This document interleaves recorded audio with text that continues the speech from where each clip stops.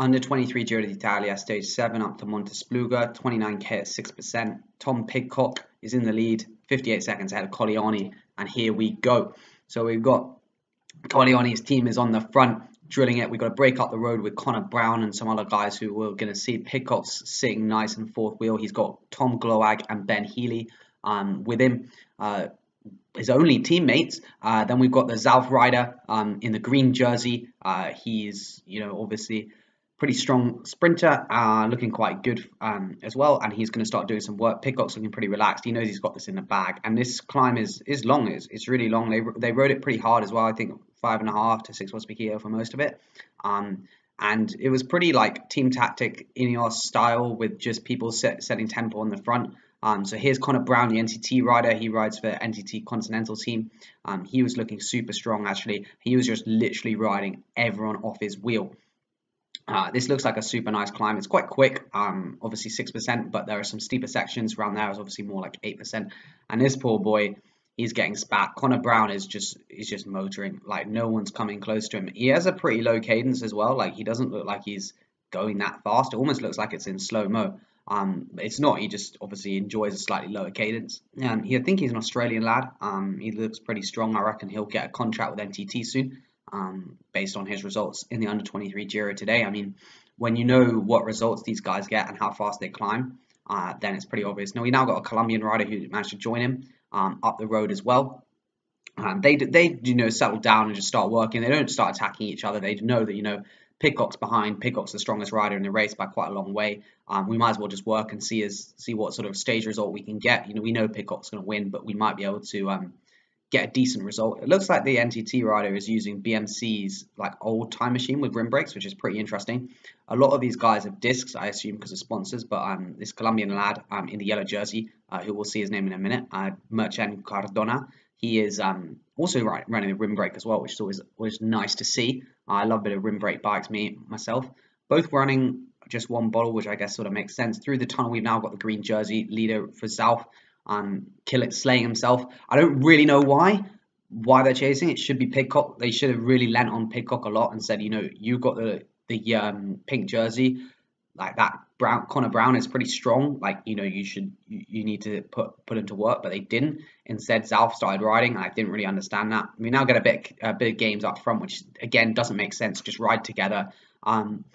And just see what sort of result you can get. I mean, the peloton still had a lot of guys left, so I didn't really get that by Merchant Cononda. I think is how you pronounce his name. If any Colombian viewers or Spanish speakers, let me know how you pronounce his name. The gap with 9.5k to go is still 1 minute and 24, so it's decent. But I don't really get why Zalfa on the front. But alas, maybe they had a genius tactic. Maybe they had someone in third. They didn't look like they had anyone that close on GC. Sean Quinn, for you American viewers, got spat big time on the stage. Unfortunately, he was looking pretty good, to get top 3 in this. But I guess he doesn't really care. He's got his contract with Quick Step. That's all he needs to do. The Americans are looking pretty good. I was talking to my mate the other day, and we were saying, like, there's a lot of good guys, like Matthew Jorgensen from Movistar. We now zoom ahead, and this South guy's on the attack, and Gloag and who we're going to speak about a lot later, and Pidcock make the move. Obviously, Pidcock's sort of like, well, could work, but to be honest, I don't really need to. He's got a gap. And Tom Gloag, he's a first year under 23, and oh my, he's a strong old boy. He pulls some monster turns coming up. There's more and more people bridging across. The pace wasn't really there. I believe that's Colleoni there, who is Pidcock's closest rival, who's now bridging across. So obviously, Pidcock's like, oh, well, not ideal. He's not really drilling it that much. Obviously, if he's managing to get across, because he dropped about like a minute the other day on a 12-minute climb. And so on this climb, again, Pidcock's just riding smart. He knows he's got it in the bag. He's just cruising around. There's no need to stress. I think he then says to Gloag, like, do you want to go on the front and just drill it and see who can survive? And he's like, yep, fair. So that is pretty much what happens. Gloag gets on the front now and just ruins himself. Super strong rider from London, I heard. And if you ride for VCL in London, then you're probably going to be in a world tour, because that's what they all seem to do. Fred Wright, Ethan Hayter, all the boys, they're all from there, and all super strong riders. So as soon as you hear that, then he's going to be a monster, and then just starts drilling it big time. And this is when it's like, if you haven't made the front group, you're not making it now, because it's full gas. They're now catching the remnants of the breakaway. Remember, early on we saw this guy in green. He was cooked. Connor Brown was just toying with him and putting him in the bin. and about 3 kilometers later he's getting caught by the peloton and game over from him straight on. I reckon he's going to try and hop on the back, but we all know it's not going to happen. I mean, on a 5% climb, you know, obviously the draft is decent, but you know, when you're that cooked, it's always going to be a tough one. And we now still got the same 5 up front. I think this is the Lotto under Soudal rider who's wearing the multicolored jersey, but Pidcock, I believe at this moment, has all 3 jerseys apart from the, well, no, after this stage is everyone. Colleoni decides, you know what, sorry, the Zalf rider decides, you know what, it's time to go on the attack. Pidcock's like, well, I'm just going to close that down. So closes it down very easily. Gloag just looks like he's chilling out, just having a good time. And he's like, when you need me to get back on the front, boss, I'll get back on the front. And Pidcock's just, you know, gliding up this climb. He's like, you can tell the guy ahead is rocking a bit more. He looks a bit more uncomfortable. Obviously, some people's style is a bit like that, but you can see Pidcock is pretty relaxed on the wheel. The gap opens up pretty quickly. Obviously, Gloag's just chilling out, not gonna close it because he's got Pidcock up the road. He'll just lean on other people, which is a smart idea. You know, it's a decent attack here, but it's nothing absolutely mental. It was more, you know, just a slight acceleration. It wasn't a full-blown, you know, attack. I doubt he really got over 600 watts, to be honest, but it was just obviously the hard tempo. It can be hard to follow the wheel. I mean, Pidcock could have gone now. I guess he just wants to play it safe. Lois Soudal rider, under 23 rider, is also on the front as well. I think, I'm not even going to try and pronounce his name. It's like Debrisha or something. But anyway, you'll see the results and you'll get to know what his name is. But I'm not great at Belgian or Dutch / Belgian Flemish pronunciations. Here's Connor Brown dropping the last of his breakaway mates. And when the cars go out the gap, you always know it's going to be a sad day. He sort of seems to be looking around trying to figure out the gap, but now he's got time to go. And Gloag is like, well, I spent a lot of time on the front, but I think I just need to spend more time on the front. So gets on the front and is like, right, I'm pulling back Connor Brown. Connor Brown looks like a pretty big boy as well. Like, you know, he doesn't look like a pure mountain goat. He looks more of one of a time trial lad who can get up climbs all right. And this cadence is very interesting. It literally looks like he's doing a UK hill climb up a 25% ramp, but seems to work for him. So we're not going to abuse him for it. But I definitely think if Bjarne Riis has anything to do with it, he seems to love the cadence. And now we get a lot of Soudal lad who's like, oh, you know, we might as well try and do some work. They're catching, like, again, I don't want to pronounce their names. I can't remember it either, but they're catching their fellow breakaway man from Colombia. And Gloag is, let's Pidcock get on the front bit. Everyone's sort of staring like, oh, what's going on? What's going on? What's going on?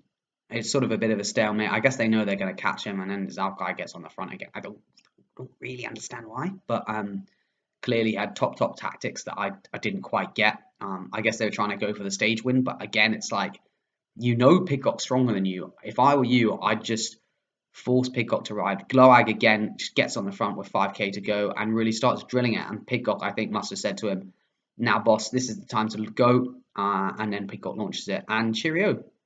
Yeah, that's it. That is literally it. There's riders trying to get across now, like Colleoni, but it's not happening.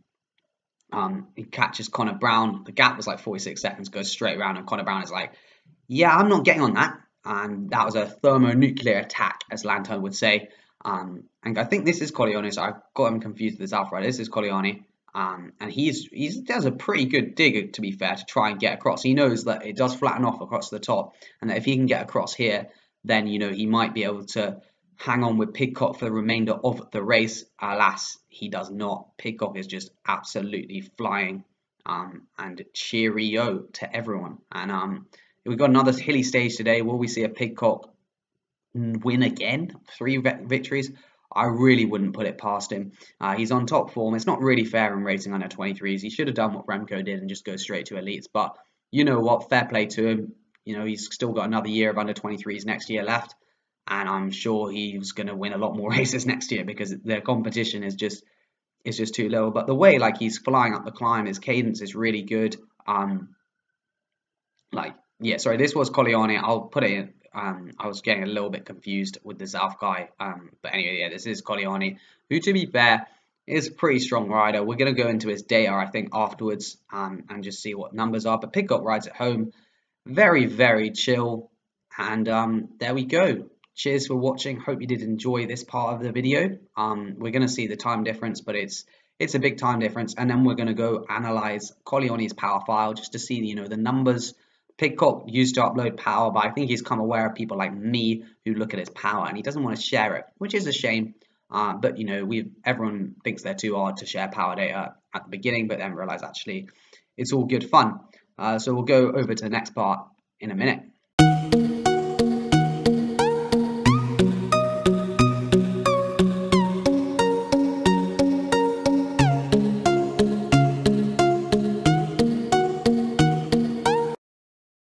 Right, so unfortunately, Kevin Colleone's power data didn't arrive, but we'll be able to get to see Giovanni Aliotti, sorry, his power data. He finished 43 seconds back with the main group. So these are the riders I was trying to pronounce: Henry van den Biel and Didier Merchant. Well, that's French, but he's not French. And Connor Brown was the bloke who was super strong, and Colleone came second. So we'll go over to Aliotti's power data now. The man says he's 62 kilos. Seemed right, all right. 300 normalized, so just shy of 5 watts per kilo. For 3 hours, which is pretty solid for, you know, pretty solid just in general. Let alone 7 hours into a race, 7 days into a 7 days into the stage race. So this is the whole climb.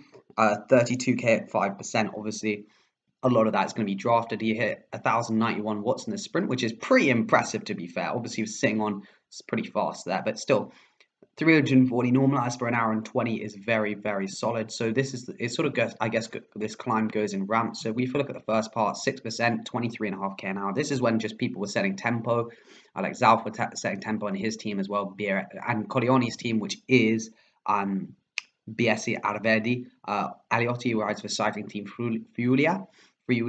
So yeah, 5.3 watts per kilo for half an hour is nothing crazy to be fair. And like obviously that's going to drop a lot of the field, but not mental. And this is really where it starts to pick up. You can see Gloag getting on the front and drilling it. We've got some GPS errors, I think, when they're going through tunnels. As you saw in the footage, there was a fair few tunnels. But 5.6 watts per kilo for 26 minutes is really where it's starting to hot up. And you can see there a lot of it. Towards the end is where Pidcock attacked with about 4k to go. And there's a little surge here, but to be honest, everyone knew that was it. And then obviously pretty chill 200 watts preceding the sprint, and then the sprint in itself was pretty solid, 1,091 and about 762 watts for 18 seconds. For 10 seconds the best power was 15 seconds 811, 5 seconds 1040, which is very solid. If we just go on the actual climb itself, it was 5.4 watts per kilo for an hour, which is super strong to be fair. That is really high numbers, and Pidcock is obviously attacked and would have done better, so he would have run at 5.4 in the last part. Here when he was riding maybe, you know, 5.4, Pidcock's riding 6 watts per kilo, and that's how he gets the 43-second gap. So anyway, cheers for watching. I hope you did enjoy this video. We've got another stage of the u23 GIRO. It seems to be going quite well, so I'll make another one. We've also got a couple of vlogs coming up, but I'll probably upload them after the tour because there's a lot of tour footage that we need to go through, and power analysis of tomorrow's tour stage as well will also be up soon. So yeah, I'll see you in the next one.